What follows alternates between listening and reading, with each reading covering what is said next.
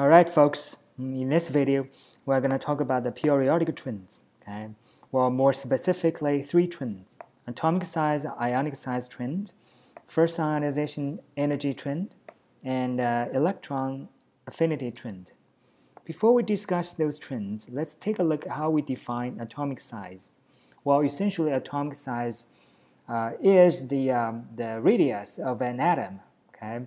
And there are two types of radius. The first one is the van der Waals radius, okay? And the second one is the covalent radius.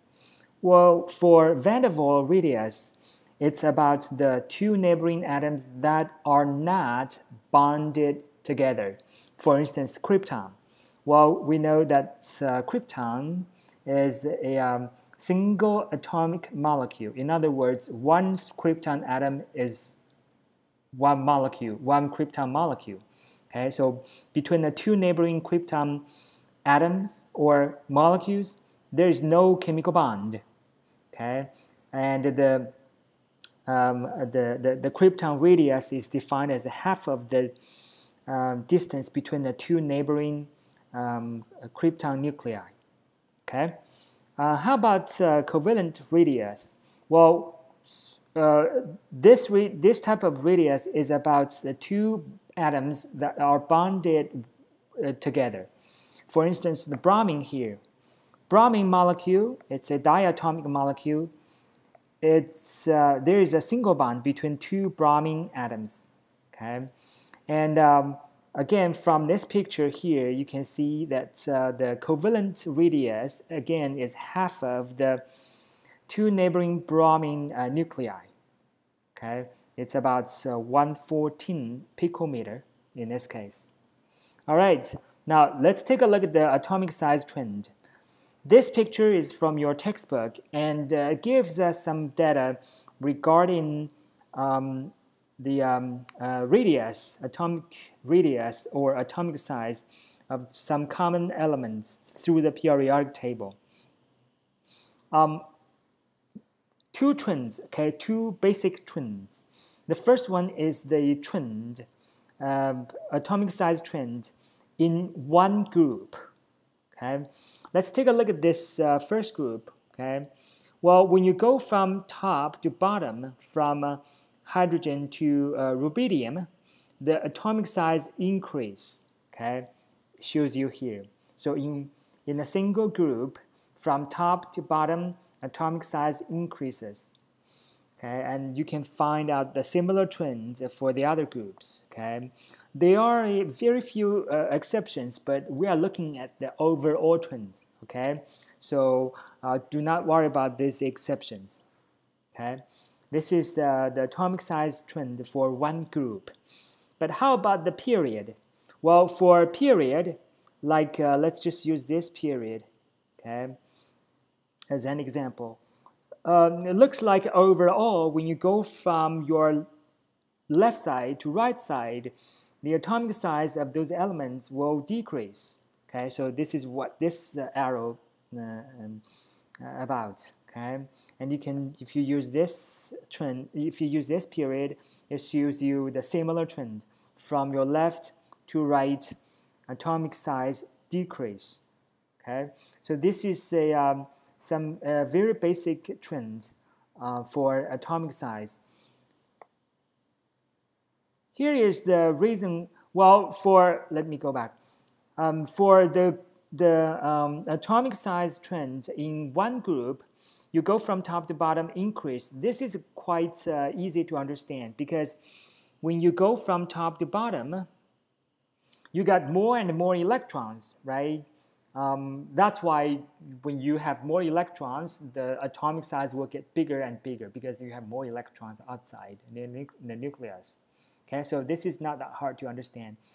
But how do you explain the decreasing radius when you go from your left side to right side in one period? Let's take a look at next slide. Okay.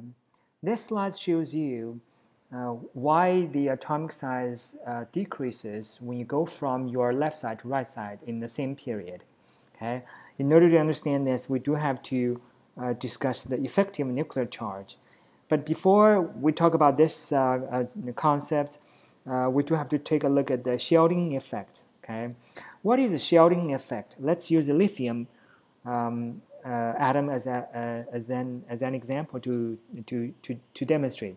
Well, here this is a nucleus of lithium atom. Okay, because it has 3 protons, so we label that as 3 positive charges. Remember, each proton is +1. So, and so the nuclear charge, the actual or the the nuclear charge for the lithium atom is going to be 3+. Okay, sometimes we use a capital Z to represent nuclear charge.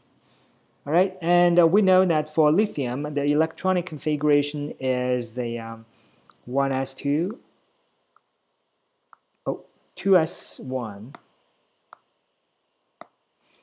2s1. Okay, in other words, you have 2 electrons on the 1s orbital and 1 s electron on the 2s orbital. Here, these are the 2 electrons on the 1s orbital. They are closer to the nucleus. Okay, they are the core electrons of lithium. And here, this is the 1 electron on the 2s orbital. It's a little bit further away from the nucleus, okay, because the 2s orbital has a higher energy. All right, now what's the shielding effect? The shielding effect means these inner electrons will repel the outer electron. So this outer electron will experience less attractive force from nucleus. In other words, those 2 inner electrons sort of shield the outer electrons. Okay, so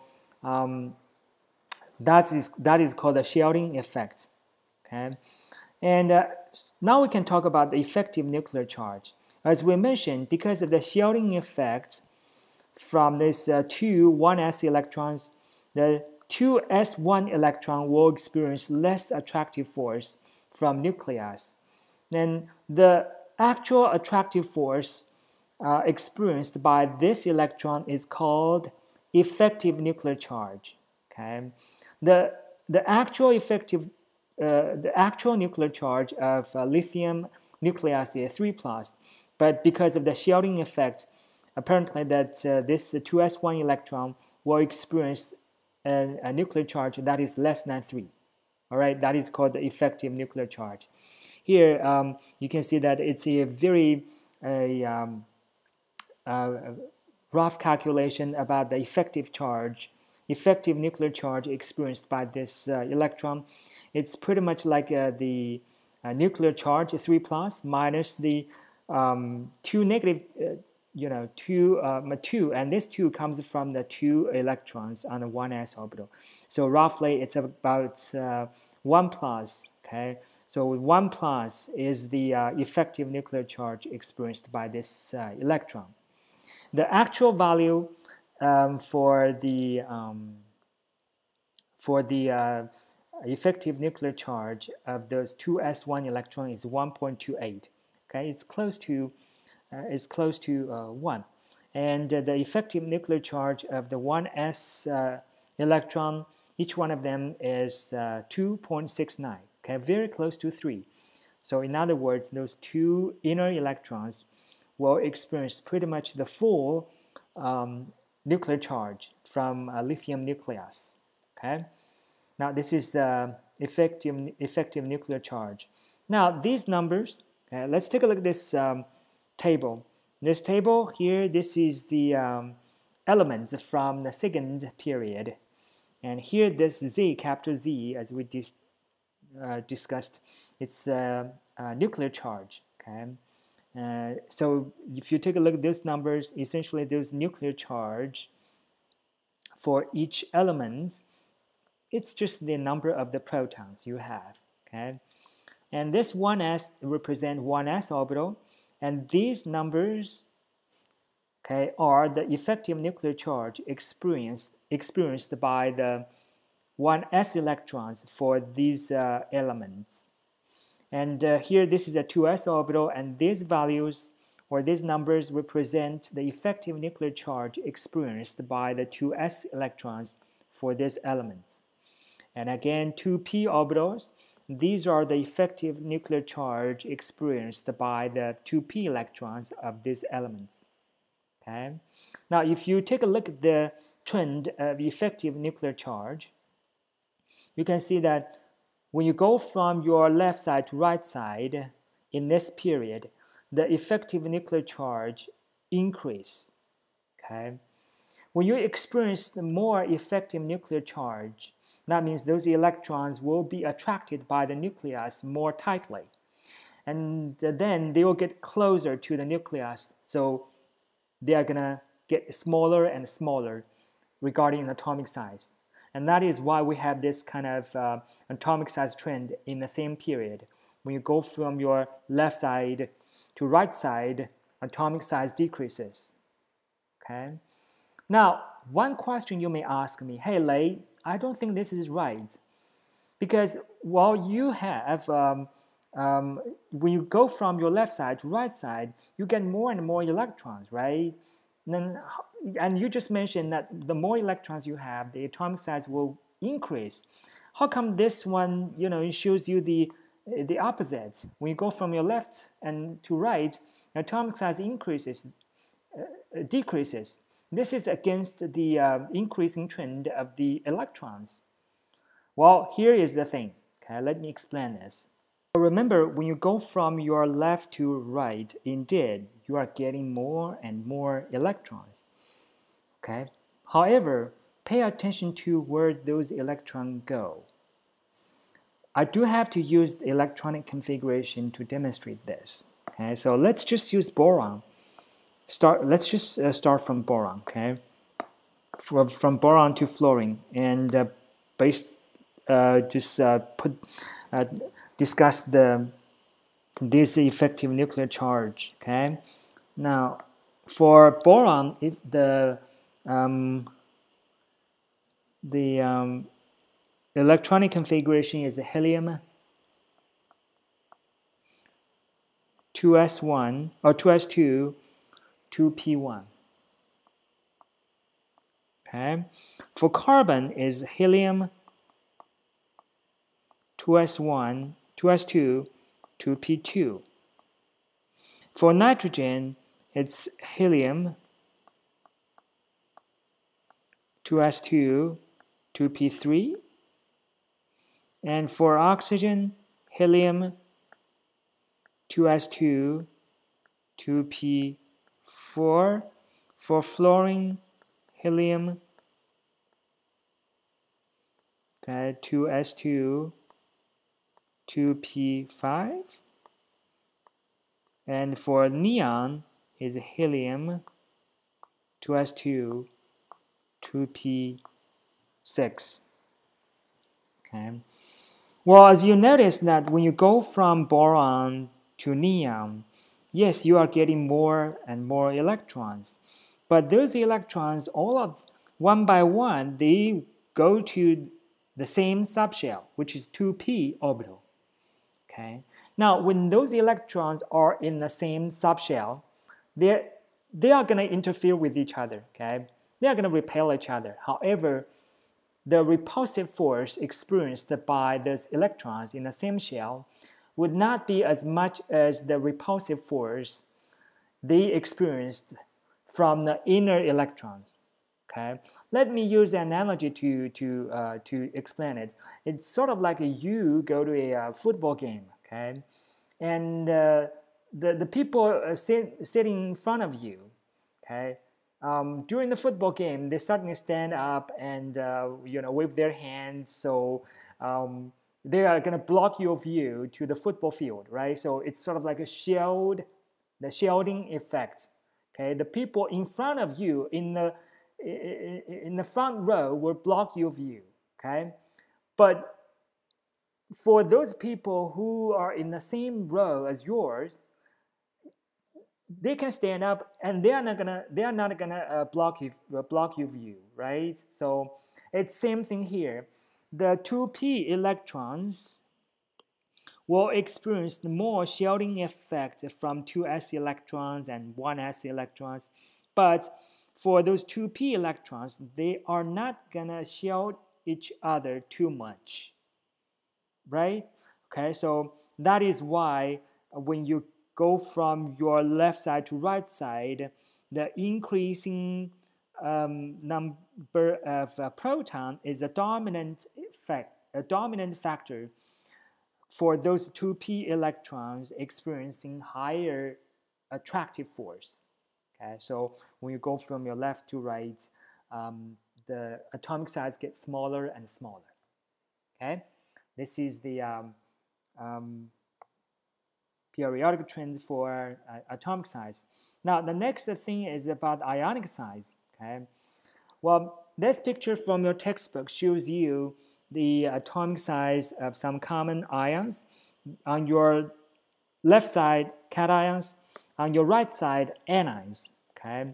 Before we talk about the ionic size, I do want to do some very quick practice regarding the electronic configuration of ions. Okay, so let's start. Cations first. Okay. Well, remember how you get a cation. Well, you have to lose electrons from a neutral atom, right? Let's take a look at the lithium.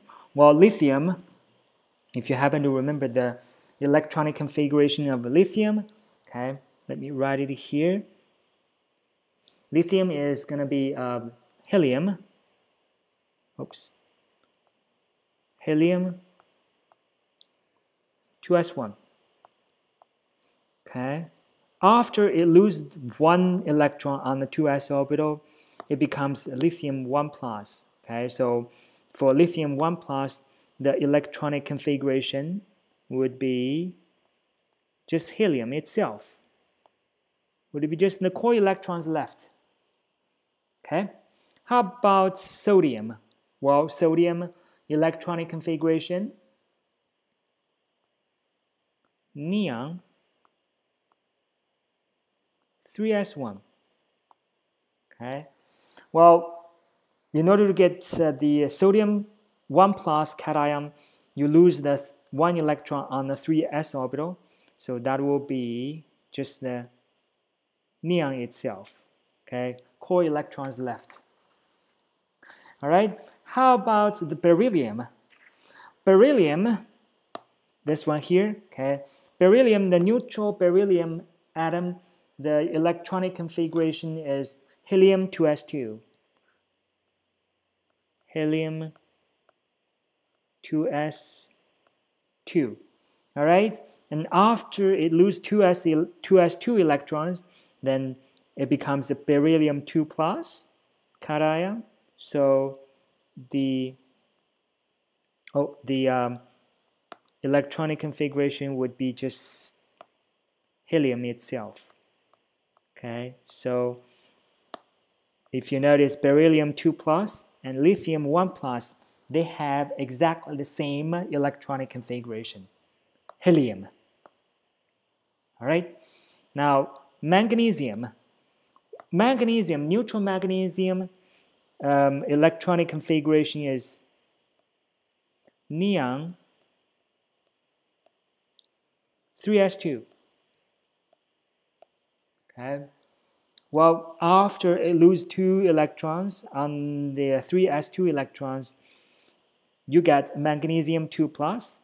Therefore, for Mg2 plus, the electronic configuration would be just the neon itself. Okay. And again, as you notice, for magnesium 2 plus, Mg2 plus, and Na plus, they have the same electronic configuration.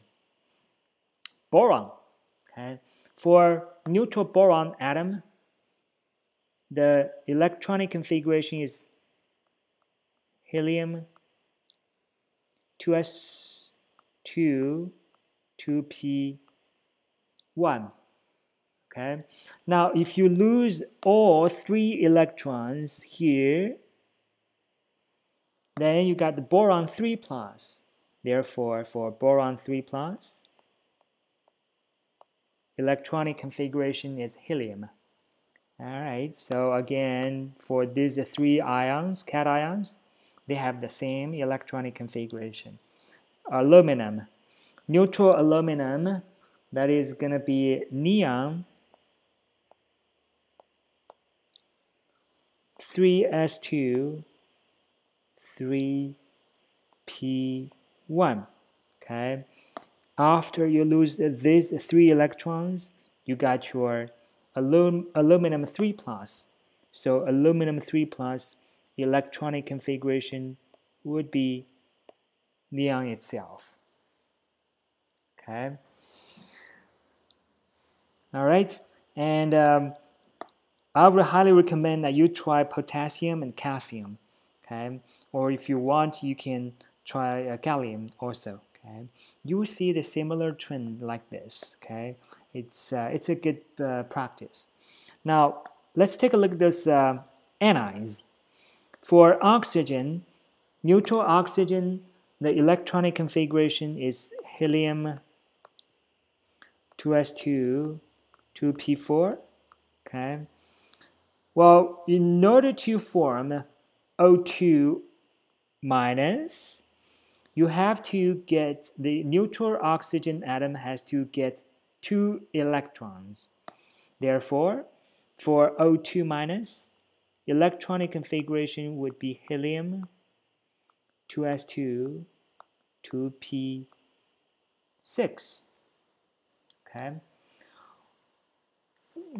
One thing I do want to remind you here is, if you take a look at this electronic configuration of O2 minus and the electronic configuration of neon itself, I'll write it here. For neon, here this is a full electronic configuration of neon. It's helium 2s2, 2p6. Okay, so a very common question is, since O2 minus has the same electronic configuration as neon, can I write the electronic configuration of O2 minus as neon? I'll put the question mark here. Well, the answer is no. Okay, why is that? Well, the reason is, remember, these are valence electrons. Okay, since they are valence electrons of the O2 minus, we do have to show it. We do have to show them. If you wrote the electronic configuration of the O2 minus as neon, you will treat those electrons as core electrons. And that will tell people these electrons will not be part of the reaction for O2 minus, and that is not correct. For O2 minus, these electrons will be part of the chemical reaction of the O2 minus, therefore we have to shield them. In other words, we have to shield the valence electrons for those anions or cations, okay, if they have any. Okay, all right, so this is the thing that I want to remind you. Now let's continue. Fluorine. Well, fluorine, neutral fluorine, it's neon, it's helium, 2s2, 2p5. Okay, and in order to form F minus, you have to get one more electron, and this one more electron will go to the 2p orbital. Therefore, the electronic configuration of the F minus would be helium 2s2, 2p6. All right. For sulfur, neutral sulfur is neon 3s2, 3p4. In order to form S2 minus, you have to get 2 more electrons on the 3p orbital. Therefore, S2 minus, it's going to be neon 3s2, 3p6. Okay, again, if you take a look at this electronic configuration, it will be exactly the same as argon. But as the same reason that we mentioned here, you cannot write the electronic configuration of S2 minus as argon. Okay, in other words, I'll write it here, argon, question mark, okay, but apparently because of the same reason, no, we should not do it. Okay, we need to show the valence electrons. All right, now chlorine. Chlorine, neutral chlorine is neon. Okay, neutral chlorine is neon 3s2 3p5.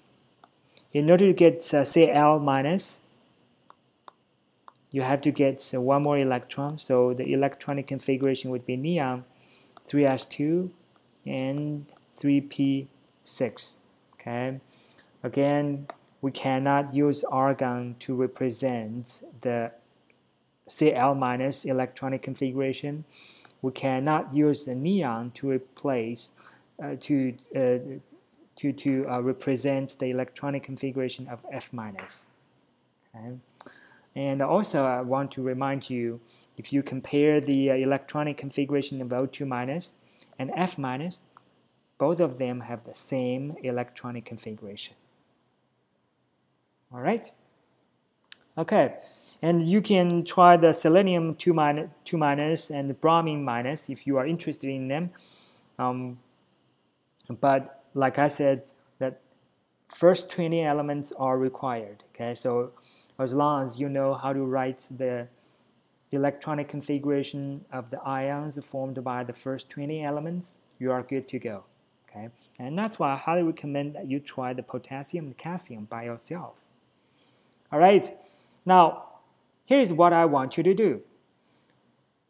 We talked about the electronic configuration of those ions.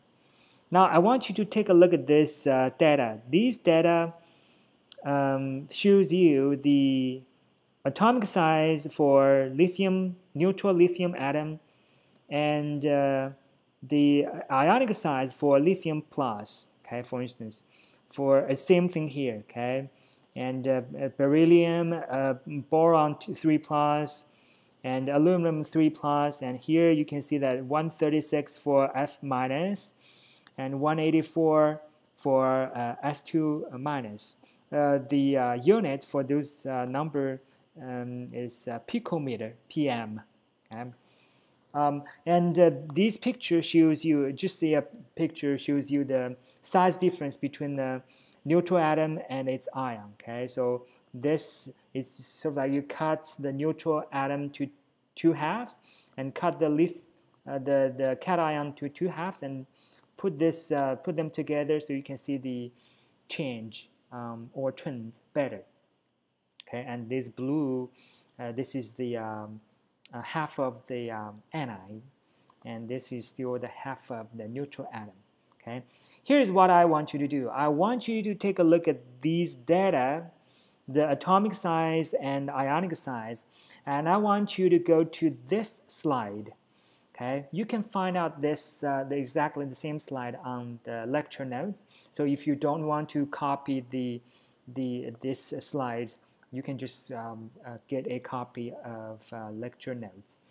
Anyway, so I want you to take a closer look of the data shown on this slide, atomic size, ionic size, and come to this slide and fill out those blanks. Okay, I think this is a good opportunity for you to improve your independent learning skills. Instead of letting me tell you everything, I think it's better for you to look at the data and summarize the trends. Okay, so please pause this video and spend a couple minutes, check the data, and try your best to fill out those blanks. Okay, we will work together on this slide. Okay, please go ahead.